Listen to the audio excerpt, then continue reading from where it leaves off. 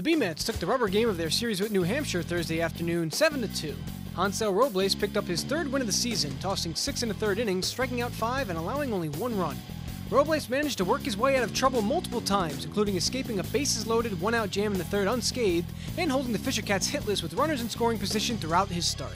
New Hampshire did jump out to the early lead, however, on the strength of a solo bomb from Hector Jimenez in the second inning, but the B-Mets would strike back in the fourth, using doubles from Matt Clark and Travis Tyrone to take a 3-1 lead. The B-Mets would add on to that lead in the fifth thanks to a Darryl Siciliani RBI double, and in the seventh on Brian Burgamy's 7th home run of the year. The pitch is hit in the air to deep right field. Back on the wall is Newman. He looks up, it's gone. Brian Burgamy in his second game back from the disabled list leaves the yard with a 2-run homer.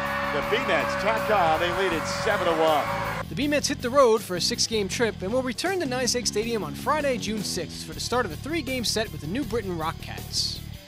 Be sure to check out the highlights from this game and every B-Mets game at bmets.com.